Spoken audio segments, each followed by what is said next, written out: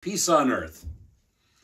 Just think about that. I'd like to read with you a familiar passage, maybe familiar to most of you. If not, if this is one of the first times you've heard it, this is an exciting account. It speaks about the whole Christmas account in Scripture. Luke 2, I'll read verses 8 through 14. Scripture says, "And in the same region there were shepherds out in the field, keeping watch over their flock by night. And an angel of the Lord appeared to them.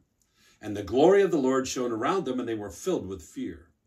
The angel said to him, 'Fear not, for behold, I bring you good news of great joy that will be for all people.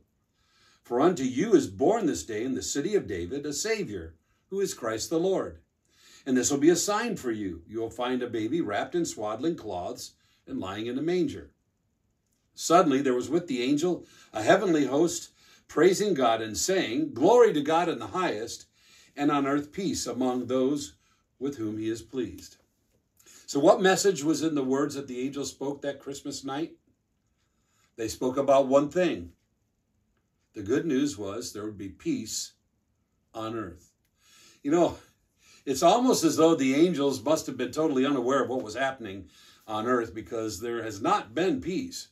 You know that during the past 2,500 years, there have been over 905 wars and about 1,600 revolutions. That's an average of almost one a year for 100 generations. So wars didn't cease on that first Christmas night. Peace on earth did not come. Millions and millions have died in these conflicts. Still today, there's no peace. As Longfellow wrote the words to his Christmas hymn, "I heard the bells on Christmas Day," the Civil War was in full swing. Matter of fact, the Battle of Gettysburg had occurred 6 months earlier. The days were dark. And so Longfellow wrote, and I quote, "And in despair, I bowed my head. There is no peace on earth, I said, for hate is strong and mocks the song of peace on earth, goodwill to men." Even in 2022, we can identify with Longfellow's despair. We too can be tempted to say that this message of the angels was just an idle dream. So, were the angels wrong? I emphatically say no. The truth is, peace did come. That a war did end on that first Christmas. The angels were not wrong. You see, the angel's message heralded the end of a war. We rejoice in this because Jesus came into the world, and he came to die on Calvary's cross. And the war that began when sin entered the world ended. When Christ came, he ended a war that cost billions and billions of lives. In fact, the war is the reason all of us die in the first place. You see, the angel's message says that this can end. It tells us there can be peace on earth. There can once again be good between God and man. You might say, well, how's that possible? How can this peace come? I think two things make this peace on earth possible. First, for there to be peace, there must be a peace offering. A peace offering is defined as a gift or service for the purpose of gaining peace or reconciliation. You know, in the Old Testament, there are dozens of references to the Hebrew people recognizing this battle of sin between themselves and God. So they would bring peace offerings. They would bring sacrifices to God, to the temple.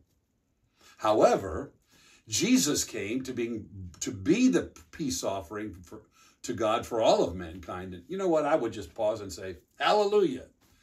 The prophet Isaiah said in Isaiah 53:5, he said, "He was wounded for our transgressions. He was crushed for our iniquities. Upon him was the chastisement that brought us peace, and with his stripe we are healed." Upon him was the chastisement that brought us peace. In Romans 5:10, Paul wrote, I think it goes, "While we were enemies, we were reconciled to God by the death of his son. How much more are we reconciled? Shall we be saved by his life?" I think that's a pretty crude translation of the verse. You see, Jesus is the source of peace. And when this peace dwells within men, there can be peace among men. See, when you have access to God through Jesus, the great peace offering, when you realize that you have the gift of eternal life, then you can have peace in all aspects of life. Nothing can disturb that peace. Not illness, not financial troubles, not even death. Paul said in Philippians 4:7 that you can enjoy peace. He said it this way: the peace of God, which surpasses all understanding, will guard your hearts and your minds in Christ Jesus. And the key to realizing this is that you need to know that peace doesn't come from the absence of trouble. Peace comes from the presence of God. So for there to be peace, there must be a peace offering. And secondly, for there to be peace, you must be willing to share it. I don't know if you noticed with me what the angels were told, what the angels told the shepherds on that night.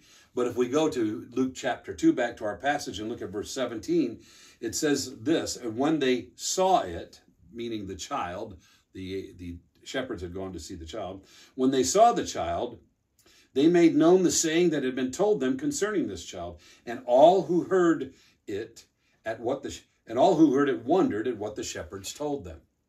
So the shepherds were the first to hear this message of peace and see for themselves. But when they were sent to go find him and they saw him, they were quick to spread the good news. And this is what God wants you and I to do as well. Listen to what Paul wrote in 2 Corinthians chapter 5. We're going to read verses 18 through 20.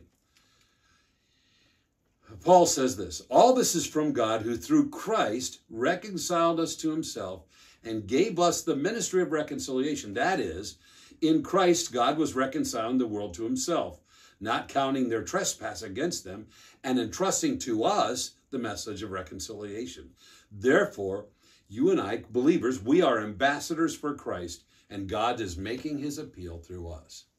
See, if there's going to be peace on earth and goodwill to all men, then all men need to hear this wonderful news. And for this to happen, then someone has to tell them the war is over. Peace has been made possible because a baby was born in a manger. Christ had come, the Savior of the world. Go tell it.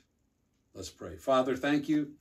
Thank you for this special time at Christmas when we can pause and celebrate the birth of Christ, knowing that he came with the sole mission in mind, to be obedient to your call on his life, to go to the cross, to die on the cross for our sins, to end the battle between man and God, and to open up the door for a relationship with you as we trust him by faith. Thank you, God, for sending your Son. That's good news. It's peace on earth, goodwill to men. Peace comes through you, Father, and through your Son, Jesus Christ. For this we give you thanks. In Jesus' name, amen.